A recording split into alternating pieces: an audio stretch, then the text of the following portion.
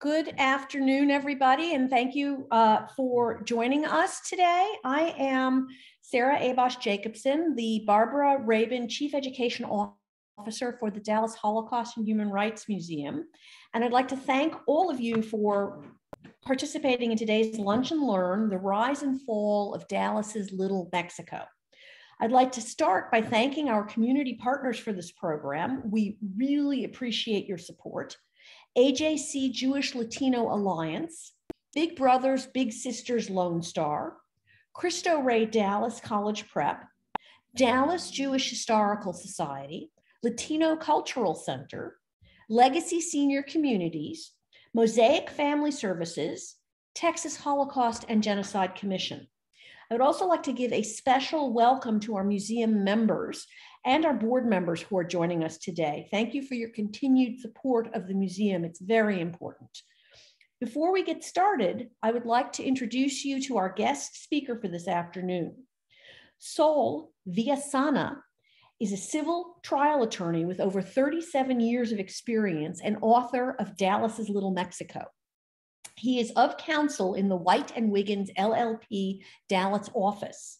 Mr. Villasana has served as board member for a number of community organizations, including, and this is not the entire list, the Rockwall County Bar Association, Dallas Mexican American Historical League, Rockwall LULAC Council 22344, SMU Alumni Association, the Family Place, and Helping Hands of Rockwall County. We will leave plenty of time for questions at the end of the program. Please use the Q&A button that's at the bottom of your screen to type out and submit your questions, and we will get to as many of them as we can. And now I would like to turn it over to Sol for today's presentation. Thank you very much, Sarah. I appreciate that introduction. And I want to thank the Dallas Holocaust and Human Rights Museum for the invitation to speak today at the Lunch and Learn series. I very much appreciate the opportunity to talk about Dallas's Little Mexico. It's an area I grew up in, so I have and my family had lived there for a long, long time, and so it was nice to be able to do a book about it and kind of capture what I felt was the basic essence of a community, a vibrant community, and try to record that in a small book. I will start today by just jumping in. I want to give as much time as possible to you to ask questions. And so I need to share my screen, I think, is what we need to do here at this point. All right.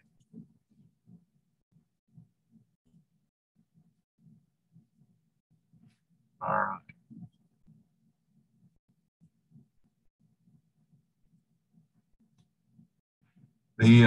You'll notice that first the dates. We really began as a kind of a community around the 1900s, even though they were Mexican Americans in Dallas even from the beginning of the time, because it was a trade route coming from the older Mexican communities of San Antonio and Laredo and Matamoros. So Dallas was kind of the northern end or frontier of those trade routes. The actual neighborhood was, you can be seen in this little map. It gives you kind of an idea where things are today. Actually, the museum itself is located kind of in an area down here there, where the old rail yards were off of Lamar and Ross Avenue. And it continued on along the Katy trail line, the railroad line, heading up this way to Maple Avenue, Fairmont, up into Cole, Carlisle, and McKinney on the north, bordered on the east with kind of even going over into the what would be the State Thomas area, the Central Expressway. But those are basically the parameters of what the old neighborhood were. And one of the driving reasons that it exists is because you had a number of the community began to really explode as far as population with the Mexican Revolution of 1910. This is kind of an aerial view from the 1950s, giving you an idea with the the area looked like at that time. Looking kind of to the south, you can see here the Katy Railroad lines, the old Newhoff processing plant. What we hear is what's still left is Pike Park. That gives you kind of a small view of what would have been this area here in Mexico. Mexican Revolution of 1910, when it lasted until 1920, was a very violent revolution, and it pushed a lot of people out of Mexico. Again, due to the extreme violence that was going on in that country, as it lurched toward the kind of over 30 years of despotic dictatorship of Porfirio Diaz, people ready for a change. Unfortunately, what happened is that a lot of innocent people got caught up in this long 10-year war of revolution. And people who maybe wanted to side on one side or wanted to side on the other, oftentimes those decisions were made by generals in the field, and people were being recruited and conscripted right and left, especially young boys. And of course, then that was something that I know tipped the scales for my family when my grandparents, because they had young boys like these young boys who were being taken away to fight as boy soldiers, that they decided that it was time to leave. So in 1916, along with many thousands of other Mexicans, they crossed the Rio Grande and came to Texas. And so that began a large exodus, a push out of that country, and people looking for, actually this person right here is the grandson of Garibaldi, who actually came down and fought in an international brigade of men fighting in the Mexican revolutions. The refugees came up from, like any refugees today, any way they could get here. Some by horse cart, some walked. The conditions were harsh for refugees coming up from Mexico. There weren't a lot of refugee services available in those days. The lucky ones were able to come by train. And that was important because the trains were going to be a very important way for people to disseminate once they got into Texas. This is the old Union Station over in what was old East Dallas. In fact, you can see some of the deep Ellum buildings over here still. This is basically where the Gaston Yards are now, near Baylor Hospital in Dallas. But that was the first big Union Station. It was a crossway between the Houston and Central Texas Railroad and the Texas, which went north and south from Galveston north through Dallas. Came in 1872, and the Texas Pacific going east and west. You can see it heading, also coming through Dallas. But it was the advent of Texas as a real, Dallas as a central kind of Texas railroad town that really began to see a lot of new people coming in, a lot of businesses began to come into the town. This building is still down in Deep Ellum. I love this sign. It was the Texas and Pacific sign. Which shows it gets you to St. Louis in 23 hours. So it gives you an idea, even though it might have been slow going, it was the best way to go in those days. This is a great shot of one of the Katy Railroad lines. Actually, this is the Dallas Power and Light coal-powered plant, which is there in Middle Mexico. This is what's Goat Hill, which is still there. It is actually coming out from downtown. And heading out on its track. The track, of course, now is the beautiful Katy Trail, but that gives you an idea of what the northern part of Little Mexico was looking like at about 1920 or so. The neighborhood actually started as an old Jewish neighborhood. This is Mr. Weil. He had a baking company, and he lived down on Caroline Street. Most of the Jewish people who came settled into this particular part of, actually called Old Jerusalem, were Eastern European Jews, and many of them had come to work for the Sanger brothers, who had brought them in to be tailors and seamstresses for Sanger Brothers department store, and it provided certain basic kind of jobs and kind of community cohesion there with so this early Jewish neighborhood. The Andrus grocery store over on North Pearl. Andrus brothers, the Andrus family has been here a long time, still here, still doing business, but this gives you a simple kind of an idea of what some of these small shops were like in Dallas, Mexico. It was so much a Jewish neighborhood that actually one of a friend of mine who's now passed, Mr. Luna, the Luna Tortilla Factory, the original fellow, he actually said as a boy growing up in the 30s, he learned Yiddish before he learned English, actually. So, in the remnants of once the Jewish community began to move out of the little Mexico area, little Jerusalem, moving over to South Dallas or into the kind of Cedars area too, the Mexican community began taking over some of the buildings that were there. This is actually Primera Iglesia Bautista, the first Mexican Baptist church, about 1918, 1919. And this is the school, the Zaragoza School. Most of the churches had as they are today, have a school attached to them. And but you can see this was actually an old synagogue, tell by that had been there before, and by the Star of David up in the upper windows of the school. So many of these buildings were just basically repurposed. The biggest church in the neighborhood was the Guadalupe Church, the Catholic Church, and shows the exterior of the church, pretty simple, basic church. I thought was interesting. This is one of the older photographs in my book, and it shows a celebration in 1926. And when I first came across the photograph, I thought, what's this interesting? Well, first, it's interesting just because you can see this wonderful neighborhood, and you can actually see the top of the church I just showed you a moment ago, the old synagogue. And you can see here this wonderful group of people. It was taken at Pike Park, looking a little bit to the south and maybe east.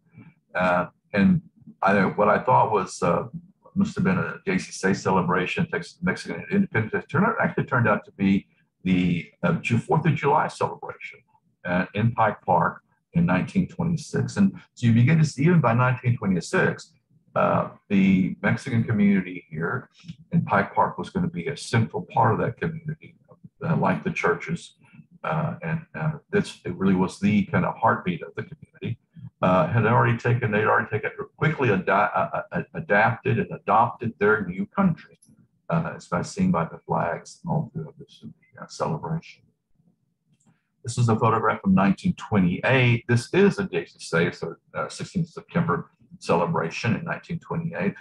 Also at Pike Park, you can see also this is the crowning of the Queen and her court, but of course not only the dresses and the musicians.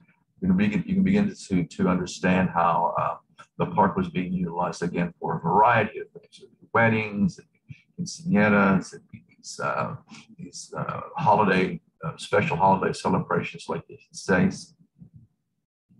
And I mentioned the schools. This is actually the Presbyterian school that existed. It was an old Presbyterian kind of community house, and they turned it into a church, the Presbyterian Church in New Mexico.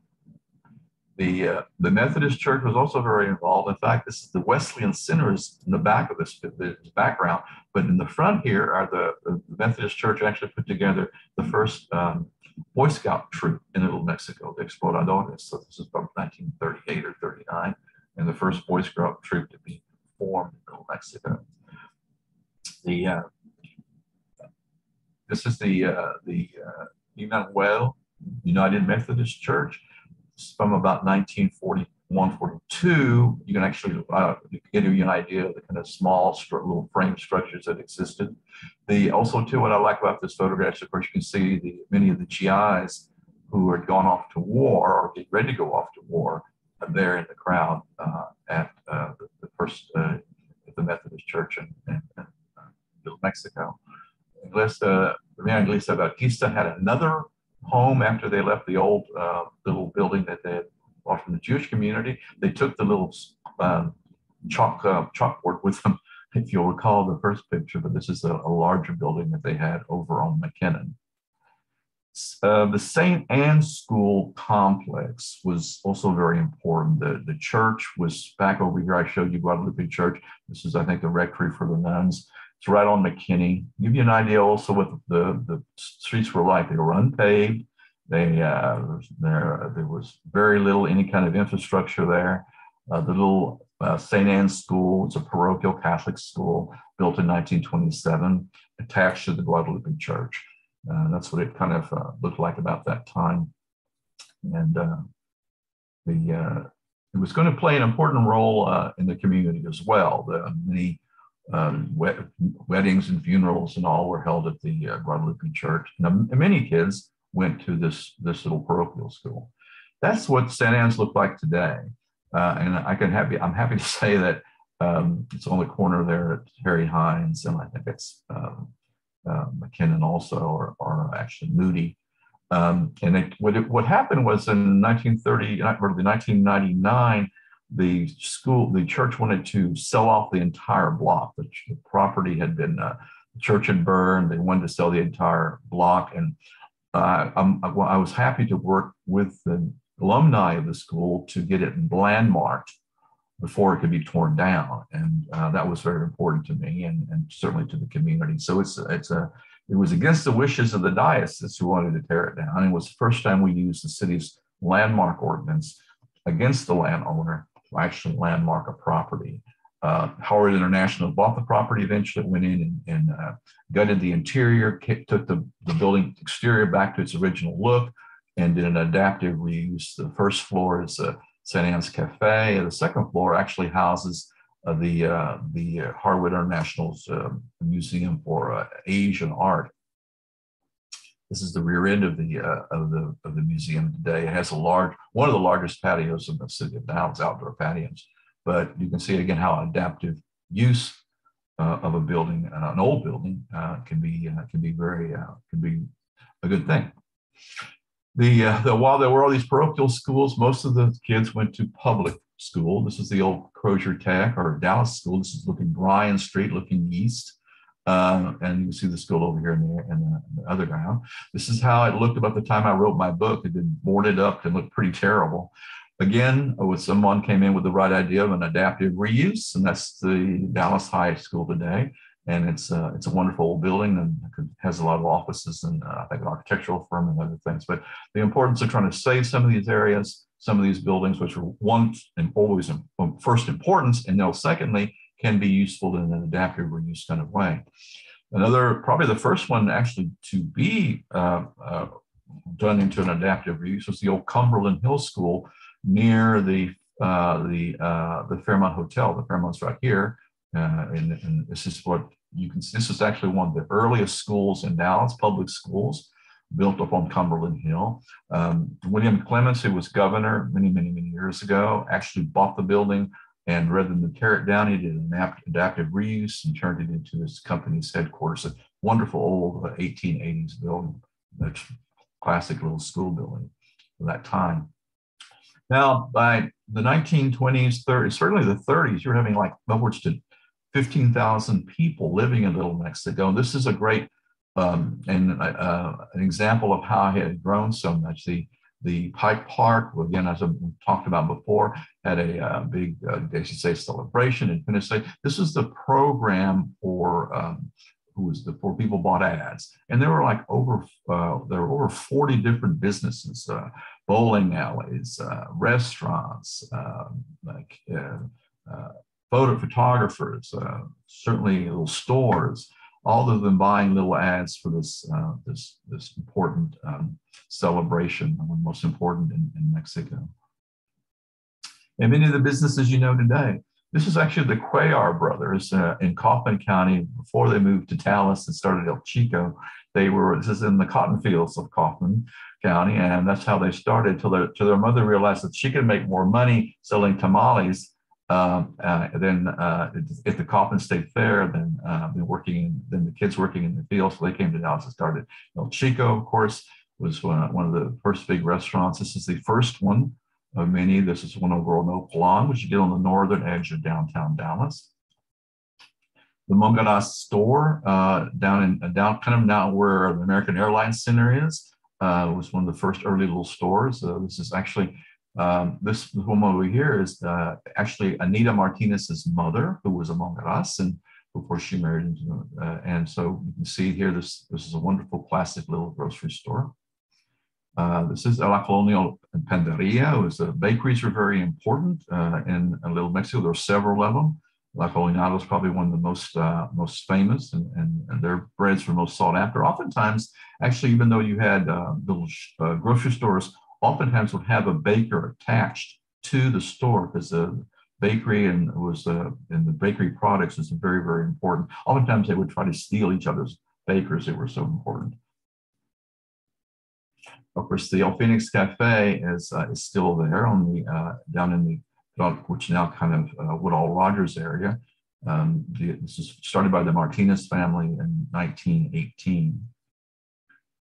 It also had a ballroom, as you'll notice. This is from the 1930s, and became a focal point for a lot of entertainment in the Little Mexico area with dances and bands. This is the 1940s, though it looks a lot old. 1940 picture of Harry Hines right here.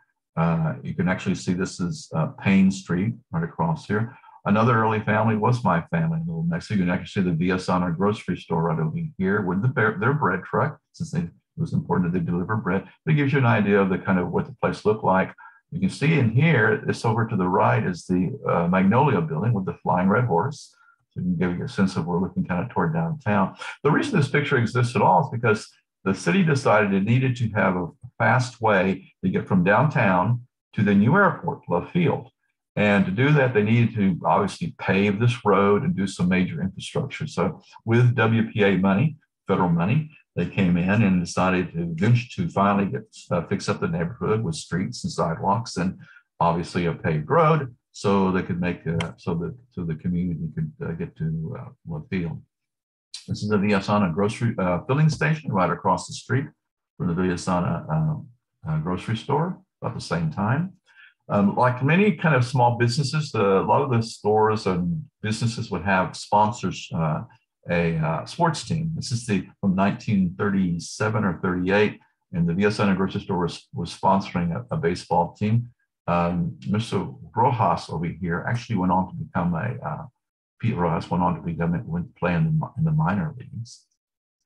Another big, of course, entertainment was important. This is the old Pan American Theater. It actually was called Dallas's Little Theater. It was the beginning of theater companies in Dallas, or the beginning of the Dallas Theater Company. This wonderful old building. Mr. Rodriguez put it in as a movie theater, Spanish language movie theater over on Maple. There's another view of working the infrastructure work during the 1940 on Harry Hines. You can see some of the structures here that were and how they looked. Looking over to the DPNL, Dallas Power Line Power Plant. The Ojeda's family, of course, with Ojeda's restaurant, started actually in the late 60s or mid 60s, and actually on the farther northern edge of Little Mexico, up on Maple Avenue.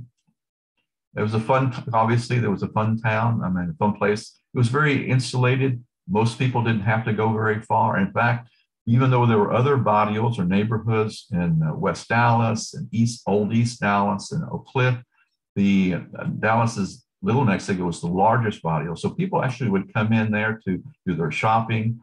The Spanish language was, of course, very important. They could communicate with each other and feel comfortable and not feel discriminated against. This is the field house at Pike Park as it looked in about 1915 when the city purchased it and built the field house.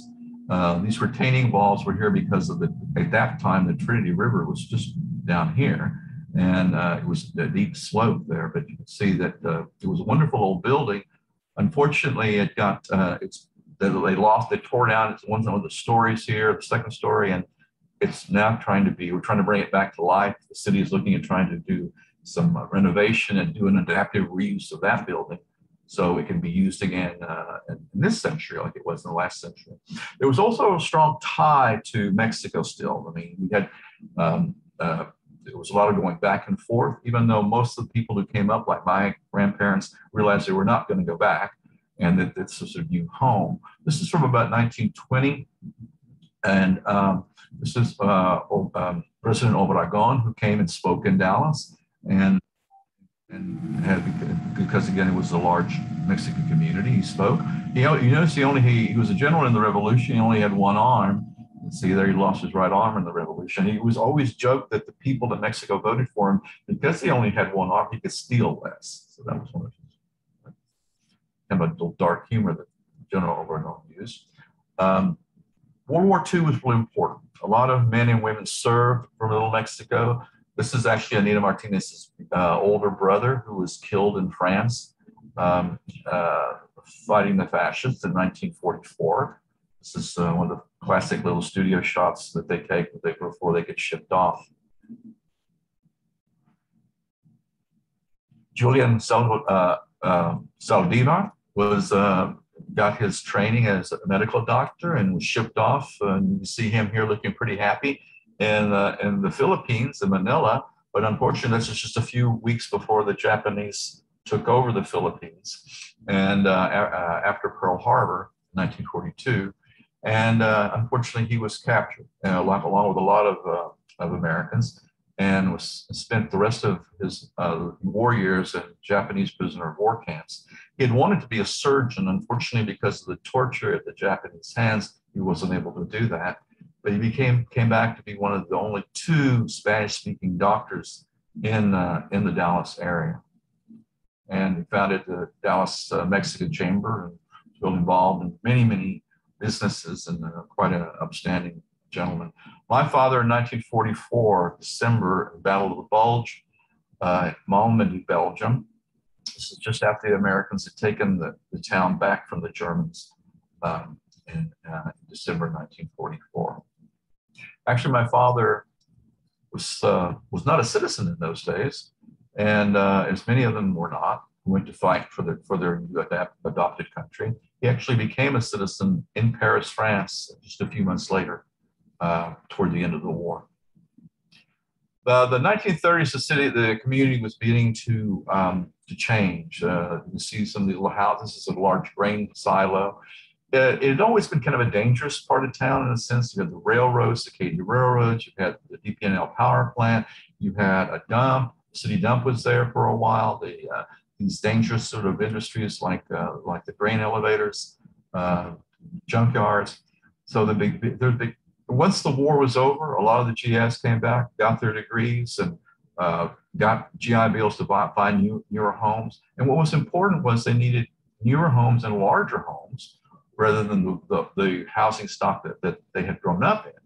And they were also concerned about education, that the schools in that area were beginning to deteriorate. They were already very old. Some of my older sister attended Cumberland High School, which was built in 1888.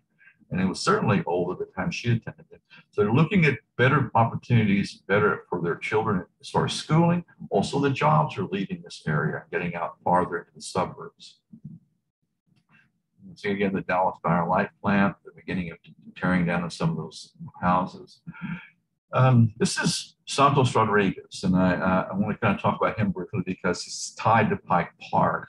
And you'll recall in 1973, he was only 12, 13 years old when police officers knocked on his door late at night, drug him and his brother out, took him to a site of an alleged crime, which forensics later showed he had nothing to do with, and trying to extract a confession from him by playing Russian roulette with him, and the officer blew his head off. That caused a real earthquake in Dallas, Little Mexico, and in the community at large, because we'd always dealt with a certain kind of police brutality and over policing of our community. But the killing of this little boy, the murder of this boy, and the police officer was convicted of murder eventually. It just lit a spark. This was a spark that lit a powder keg. was a large protest and demonstration just a few days afterwards. The entire city came together, the Black community, everyone came together to ask, demand justice for this young boy and who had been murdered by the police officers. Out of that grew a commitment to begin finding a way to change the city. There had been, up to that point, single member districts. It was hard for anybody, it was at-large districts, not single member districts. So it was hard for any community to, like Little Mexico or in the African American communities, to elect their own people. They were put together by the Citizens Charter Commission and the Citizens Council, and very difficult to get anyone elected to represent you. Thus, Little Mexico and other neighborhoods became targets for developers and some of them unscrupulous and starting to take away property and cheat folks out of their property. But there came together a group called the Dirty Dozen, made up of lawyers, Adolfo Callejo, Frank Hernandez, Sam Moreno, Trini Garza, Dr. Onesimo Hernandez, Pete Aguirre, Joe Montemayor. There were several of them who got together, decided, well, we needed to find work for single member districts so we can elect our own people. Frank Hernandez was the first judge sworn in here by Judge Sarah T. Hughes, first Hispanic judge in the county. And then you begin to see the neighborhood begins to deteriorate even further because of this land grab that was going on, and folks began to buy up these properties. This was the last building. It belonged to actually my cousin on Harry Hines Boulevard. If you came down Harry Hines, you probably passed it many, many times. But finally, when Charlie died in 2018, the property was sold in 2020, and the house was torn down in January 2020. It was the last house, little structure in Little Mexico. Now what you see is mostly this there, and with some of those high-rise office buildings and residential towers, luxury residential condos that are in there right now. This is basically the same view looking down Harry Hines that 1940s photograph is, but again, shows you what it looks like today, looking toward downtown. You can't quite see the flying red horse anymore, but that Pike Park is over here on your right. This is the newspaper article from January, or actually it was March 2020, where they're talking about the tearing down of the last buildings, the last actual business, and the last house in Dallas, New Mexico. This is a picture of that demolition and the types of buildings you have down there today. It's pretty much what's left of the Villasana grocery store. Again, those retaining walls are still there. And again, I get a look at kind of an aerial look at kind of what's left of kind of Dallas, New Mexico, after they've torn down most of all the buildings there. Now, of course, a lot has changed. We have single member districts now. We have people on the school board. We have people on the plan commission. We have folks who are speaking on behalf of neighborhoods now that are also being threatened, like in West Dallas and North Oak Cliff, and trying to make sure you can kind of preserve and protect these neighborhoods, or at least find ways to do some adaptive reuse of some of the buildings, the commercial buildings in particular.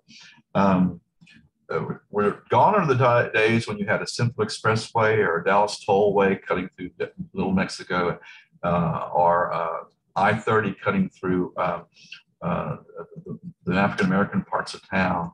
Gone are those days. And we begin to see now people, neighbors organizations working, fighting back, and trying to preserve their neighborhoods. This is, of course, the Latino Cultural Center just east of downtown, which was beginning to show the importance of Hispanic art in our city, and Hispanic performing arts and visual arts. And you can see how, even by this last census, the numbers are coming out right now. Dallas County is over almost 41% Latino.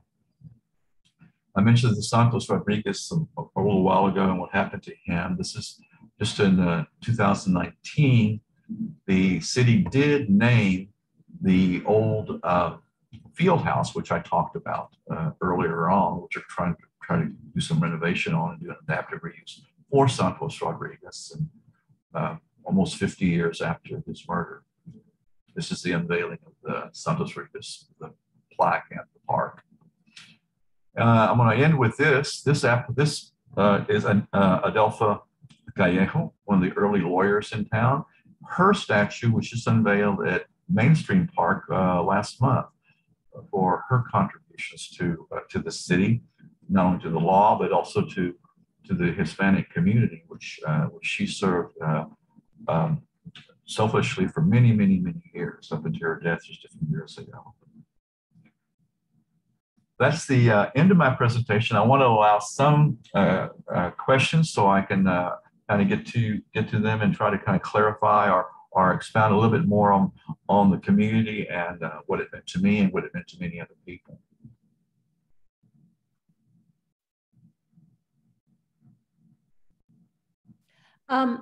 Saul, can you stop sharing your screen so we can? There we go. Wonderful. Thank you.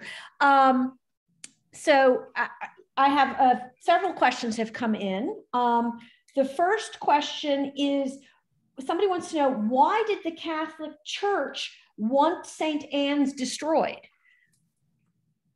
Their stated reason was that they had a lot of bad priest bills to pay, and because they had been hit with some pretty serious lawsuits for the horrible actions of some of their priests.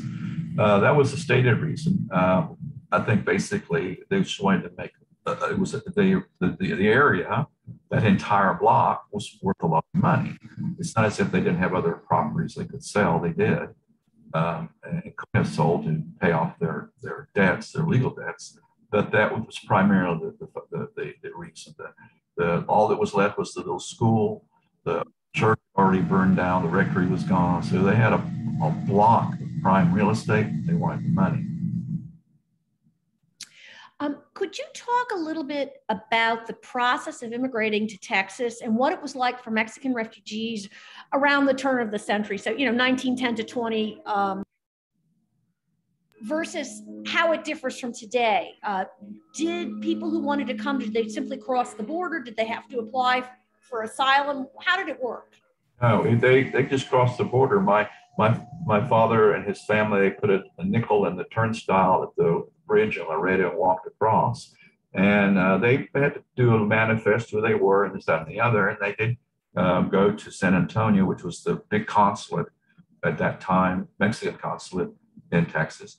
And have some papers worked up, but they didn't have to apply for anything or anything like that. Of course, at that time, the United States, all this refugee issues and matters of who we let in and border issues is oftentimes driven by the economy. During World War I, we needed more people coming in to work because our guys were off fighting in Europe, and same thing in World War II. And so you'll see a lot of these programs like the Bracero program in World War II.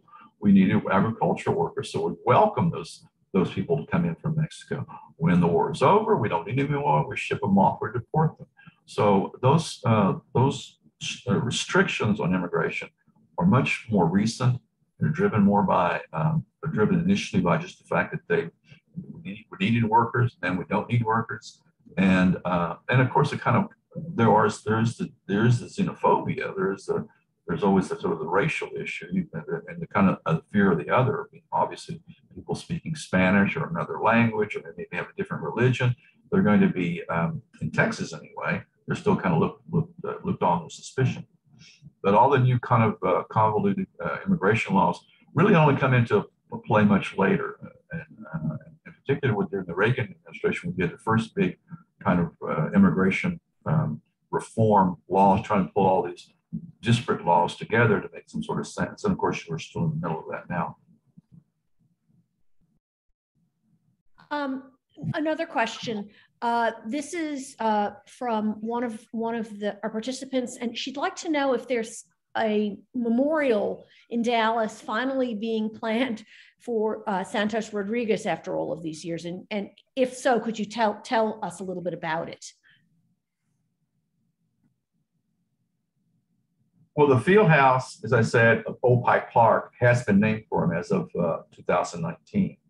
Of course, the field house is going to take a lot of renovation. You know, they're going to take some money to put it back to its original 1915 look.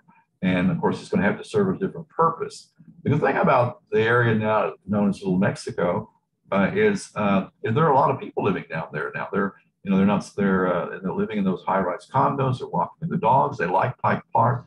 I'm sure that I see people playing over there all the time. But it's going to take it being brought back. It's going to take city money and other money to bring the old field house back to some sort of usable condition. So I suspect there is a move now to, once the field house is completed, once the park is renovated with landscaping on. It's only about 5 acres. It's not a big park, but it's a good, clean, and solid urban park. Once that happens, there'll probably be a move to not only have the field house named for him, but maybe name the entire park for him. There's also going to be a statue that's going to be placed in Pike Park of Santos, probably within the year, probably less than a year. This is from that same questioner. They said, on a personal note, did you go to Ed Walker? And the reason they're asking is that they went to middle school with some Villasanas. No, I went. My school was a little. I went to public school, so I went to Sam Houston Elementary School, which is still there. It's celebrating its like 120th year, I think, or something, like an old school. And to North Dallas High School, which is the schools I attend. Okay. This participant would like to know if did redlining play a role in how the community became gentrified in the Little Mexico area? Again, back in the time, well, these were all small properties when the Little Mexico started back in the 1910s and 1920s. Small homes, small little properties. A lot of it was rental property, but it began to be bought up by some of the Hispanic families. But again, there was no real protection against. There was no bank down there. Nobody was lending money to the Mexican community. Oftentimes, people would borrow money in the shop, in the grocery store, from their neighbors. Those were the banking. It was all basically an underground banking situation. So no one was lending any kind of money to the businesses or the residents for their properties in Little Mexico. And they were able to be snatched up at such reduced prices. What would happen is some developer would go in and buy a block of lots, and then go down to City Hall the next day and get them zoned commercial, which was, of course, much more valuable at that point. That's how Little Mexico got bought up and destroyed. Like I said, neighborhood organizations now are much more fighting back against that. I mean, I've worked with some over in West Dallas, for instance, that are doing, if a developer wants to do a development, we want to protect that neighborhood. So we might put together a community benefits agreement, basically a contract with the developer saying, if you're going to put this kind of building in, we want maybe a clinic, we want a grocery store, we want some of the amenities that our neighborhood has long sought and the city to do. So you as a developer, when you come in, that's the deal. So and then of course, as I said earlier, you have people at City Hall now, on council, on the planning commission, who are Hispanic. So they do now have people, the Latino community does have people they go to now and work with on trying to prevent this kind of eradication of entire neighborhoods. Okay. This question is, at the height of Little Mexico, did most people in the neighborhood work and live in the community, or did they branch out and work downtown or in surrounding neighborhoods? It's a good question. Again, that people try to work where they near their jobs. a lot of folks work downtown, but remember downtown and Little Mexico are right kind of together. Many work a little bit farther north in some of the agricultural areas. In fact, up now we're kind of Parkland Hospital and the old St. Paul Hospital on Erie Ice. Those were large pecan orchards up there. So a lot of people would have to get rights to work up in the agricultural areas there. So, but most people lived and worked either in Little Mexico or very, very much on the edges of Little Mexico. So part of the decline was after the war, World War II, where you have more of the jobs outside of the downtown area and more in the suburbs, things like that, caused by the war economy plants that kind of proliferated in Grand Prairie, Garland, and places of that nature. So you had, yes, the jobs began to leave, so the people began to leave. And certainly the schools had already deteriorated. Okay, so this is a follow-up on that question. This is from another audience member. He would like to know, what were the most typical types of jobs that community members who actually lived in Little Mexico took, and how did they change over the years? And you've mentioned war work and some of the other things, but if you could dig into that just a little bit more. Well, there were a few institutional employers. I mentioned Parkland Hospital. Parkland, the old Parkland, the old Woodlawn over on Maple Avenue at Oak Lawn, which has also had an adaptive reuse, beautiful building. A lot of folks got a steady paycheck working there, or working at the old St. Paul's Hospital over on Bryan, kind of Bryan Place area, just east of downtown. So those were steady jobs, and a lot of people worked at those places. You had some involved, of course, with the churches who were there in the community. Those were many were our entrepreneurs, like my family, who had different various businesses, and they were working in the community. The entrepreneur, you'll find that oftentimes that the entrepreneurial class with new immigrants is very, very high, and so they'll take over a little grocery store and they'll make it work, or they'll take over a filling station and make it work. So, and then of course, as I said, you had the agricultural workers who were working more on the peripheral of Little Mexico, but nevertheless contributing mightily to it. But there were only a few institutional steady kind of jobs that you could have. A lot of them worked for the railroads, which brought them into the area. Okay. Of course, it all changed again with the beginning of after the war. Okay. This question, it's a two-part. Why is it called Pikes Park? And as part of that, was there a connection between Little Mexico and its residents and the Jewish community, or does that go away when the Latinos move in and the Jews begin to move out of the area? It's called Pike Park. It was named for a fellow, Edgar Park, who was on the park board in the 1920s or 30s. So interestingly, which kind of segues into the second part of your question. Pike was related to the Sangers. He had married into the Sanger family, and so so there was a connection always with the Jewish community. So I said, Mr. Luna learned Yiddish before he learned English in the community. Many of the last stores that were down there, last businesses, were some of the Jewish community stores. But so I certainly still have, I think, an affinity for many of the Jews that I grew up around. But because of the dispersal, not only of the Hispanic community, but of the Jewish community in the city, throughout the city, like the Latinos have, that probably hasn't been as reinforced over the last few years as it certainly was early on, when the Jewish life in Little Mexico and the Mexican American life in Mexico were very clearly entwined. Okay. This audience member would like to know if you could let us know what or which Latino landmarks around town currently are most in danger, and if you have any suggestions for things that we can do to help.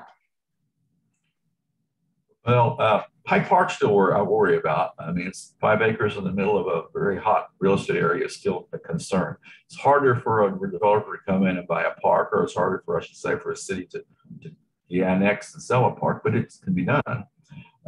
Probably the old housing project, the Little Mexico Village, which is right next to the park, which belongs to the Dallas Housing Authority. That's probably got a big target on its back. And it's been there since the 40s, because again, housing was an issue during the war and after the war in particular. And so that piece of property is probably ripe for being sought after by developers. There are parts of West Dallas, La Bajada, and Los Altos, those areas over there right across the river to the west, downtown, that are in serious jeopardy by developers. And again, there's been some pushback by those communities who are willing to work out some contracts with developers, like a community benefits agreement, but they're still in jeopardy, because obviously the easiest thing to do is just to buy them and tear down those homes and make people move away, even though they've lived there for generations. So I see some concerns there. Also, a little bit in North Oak Cliff, the same thing. When I saw Little Mexico really die was when there was no place to park anymore. Even if you had a church, like my old church who was there, it had to eventually leave because parking dries up. There's no real way. There's no way to actually get there and park, even if you want to. And so the whole beginning, the way the traffic is arranged, the way the traffic signals are arranged, the way highways are pushed through, like interstates or toll roads, those things can really begin to truly dismantle the neighborhood. Right now, those are the neighborhoods I fear most for. Okay. Are there organizations that you can suggest that people in the audience get involved with to help? And what would they be? Well, the Dallas Mexican American Historical League is probably the one that knows best about the life and death and of many of these neighborhoods, and the ones that are still viable, they certainly have ties to, like West Dallas and North Oak Cliff. But so that's an important one, because it's not just a history, it's trying to make the history alive today still and preserve some of that history for that group. Some organizations, like in neighborhood associations, especially like in West Dallas, like the La Bajada Neighborhood. There are several, some of the community groups over there. They're also very important to try to stay in contact with, and it's because their goal is always to try to preserve their communities as much as possible, with the understanding there's always going to be some transition. Okay. What I would ask, Caroline, would you get the names and contact information for those two organizations after today from Saul, so we could send those out to the people who were part of this program today, so that they can make those connections if they would like to themselves. That was the last question. It was a very nice set of questions. And I wanted to thank you, Saul, so much for sharing just really an incredible series of photographs of the history of a really vibrant community with us, and bringing us really up to date on what that community was and where that community is today. And I would like to thank everybody for having joined us this afternoon for this Lunch and Learn, and we hope to see you again at another one in the future. Thank you so much. Thank you very much. Thank you.